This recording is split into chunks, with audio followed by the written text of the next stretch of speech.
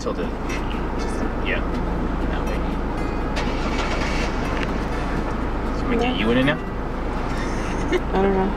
I'm pretty sure I'm in it now. Okay.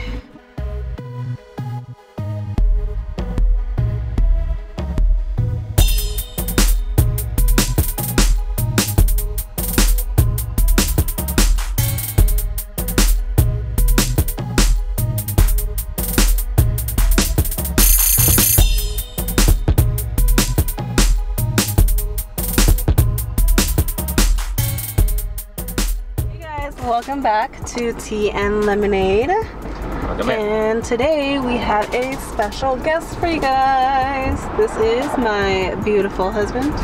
Hello. And so we went to go watch Suicide Squad today. And we're just about to give you a review. In the car. Car ride movie review. We just got done eating too. It was great. We did. That was Jose's favorite part. The eating part was amazing. So, since you're a special guest, Jose, what did you think about the movie? He's our specialist in comics. Our comic specialist. I liked it overall. I don't really see like where the reviews are getting all the negative reviews from. Like, to me, it was a fun movie. I'd go watch it again. I felt like Will Smith and Margot Robbie did a really good job, and they pretty much carried the movie. Definitely. Margot Robbie, she definitely did an excellent portrayal of Harley Quinn. Yeah. And Will Smith did a very good job playing his character as well. Jared Leto was forgettable as the Joker. It was very forgettable, and the Joker himself as a character in the movie, I don't know, it didn't seem necessary. Like, when they did some parts, it's like fine, but to the overall story, like, it was just like some side story they just stuck in the movie. That's what it felt like. Yeah, he wasn't in the movie too long, but it felt really out of place when he was in the movie. It felt forced. Yeah, it felt a little forced.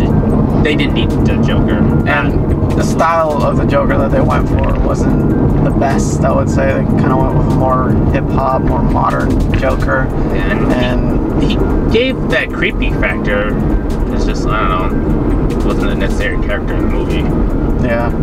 Like, explaining like some of Harley Quinn's like past and like that was fine. But other than that, didn't need her. Yeah, I did love the you guys, some of you will catch it. There's a there's a Alex Ross homage in there that I'm sure a lot of you will catch. That was pretty cool to see. You don't see a lot of Alex Ross stuff out there, and when you do see it, it's pretty amazing.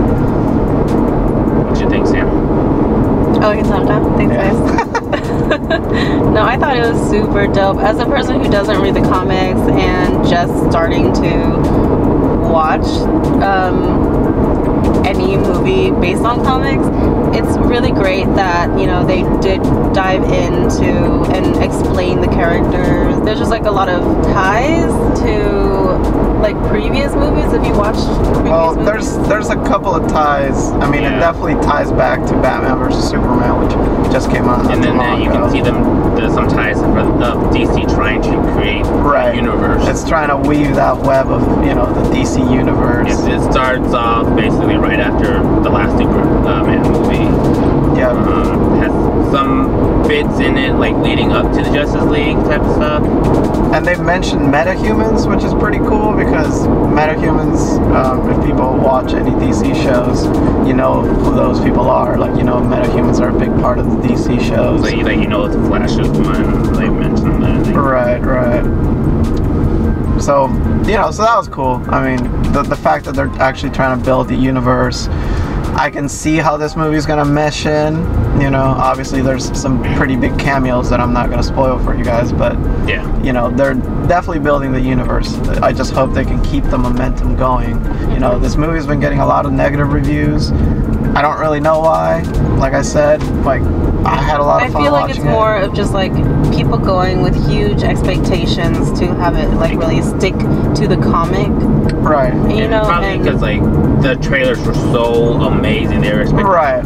amazing story. The story wasn't that great. I mean, it could have been better, but you But can there tell was they were a trying to do a lot lot of setup, and yeah, they could have maybe done some more character development, but it is what it is. Like, some of the characters you may not be familiar with.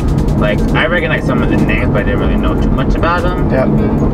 And even me, like, as a, comic nerd, like, there was some characters I didn't know too much backstory on. And I don't feel like after I watched this movie that I know more about them now. Like, I'm still kind of up in the air about who they are and how they came to their powers. Yeah, they kind of did a movie version of how they came into their abilities. But then again, it was, Same time didn't. they probably didn't have enough time to, like, go really deep into the backstory. They just wanted to let you guys know who they this were. is a quick little snapshot of their past.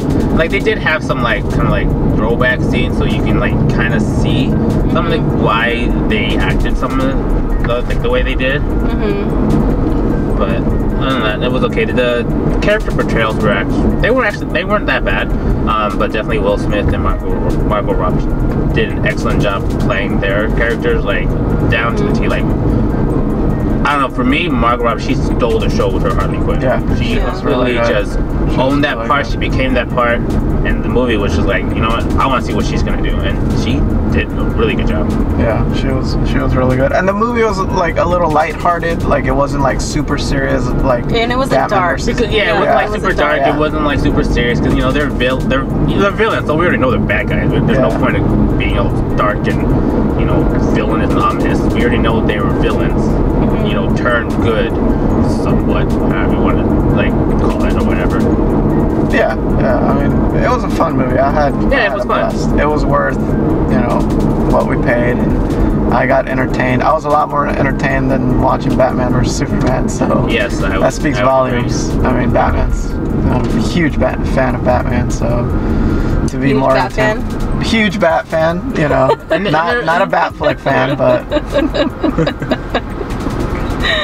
But yeah, it was really good. The casting was done, really, really well, and they did really hit it on the nose with a couple of the characters. It felt like they were going for like that. Viola Davis was amazing. My goodness. She was really good. She's Amanda a bad bitch. Perfectly. I love her. Yeah, she was really good. She made you hate her but love her at the same time. Like, when any actor or actress can do that, that's a good actor or actress. You're just like, I hate you, her. but I love you. Yeah, it's like you have so much respect for this woman, and like, she just commanded respect. Like, this lady, she's just a government agent, no superpowers, but she like basically made everyone her bitch. There's really no other way to describe it, because she just like, you're going to listen to me, and everyone was like, yep, I'm going to listen. Yeah, she was definitely good at doing that. Yeah. The movie had a vibe, like, they were kind of going for the Deadpool vibe, but they kind of held back a little. Like, they were like, oh, we don't want to go that dark and funny, because, as you know, Deadpool is very, very on the nose with the jokes and stuff like that. But yeah, overall, the vibe was fun. It was a fun movie. It was a fun movie. Had great music. Like, did you guys like the music? Yeah, I thought the music fit well, especially during the action. They did a pretty good job. The soundtrack was amazing. Yeah, picking out a good soundtrack. Every single scene. There's a few folks. It accompanied the song, the scenes like really, really well. Yeah. Like, they had some one-liners and they were actually pretty good. Yeah. But again, Margot Robbie, she stole the show with it, with her one-liners. So, like, no one said anything better than she or Will Smith. Yeah. He's just so amazing in this movie. He's definitely a great actor. Talented. Like, he's really good at what he does. You know, he's a really talented person. But and this is just like another show of his talents. Like, him being able to carry the movie alongside Margot was great. That's what he's supposed to do. That's why they brought him on. The movie had some big names to it, but really, it came down to like the same people: Viola Davis, Margot Robbie, Will Smith, all carried it on their own, like individually and together. Yep. Like, when they were like together or separate, they just had that presence. Yep.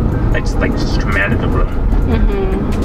But what's nice is that, you know, they also helped build the other characters. They didn't overshadow any character. Yeah. You know, it wasn't like, you know, just a Harley Quinn show. Yeah. It wasn't Deadshot show. It was, everybody was very good at supporting each other in the movie. So it was really awesome.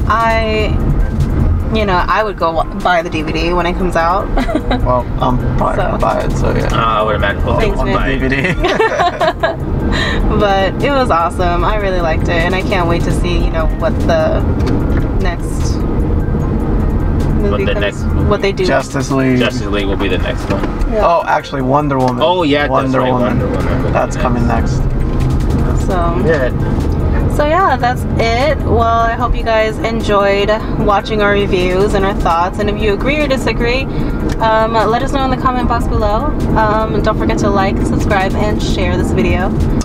Also, you can find me on YouTube. I gotta get my plugs in. You can find me on YouTube. My name's Jose, Jose Dertiano, Derteano.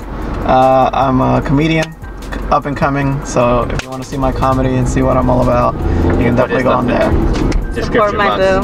If life gives you lemons, grab some fish and make ceviche. Oh. Okay. Well, that's nice. I like that. Should come up with a suicide thing. Thank you guys. Thank you. Take care. Bye. And maybe like remember when we were talking about Will Smith, like has he ever been in any bad films? Oh, he's been in a couple. He's been in a couple. He's been In a couple. Alright, cool. Done.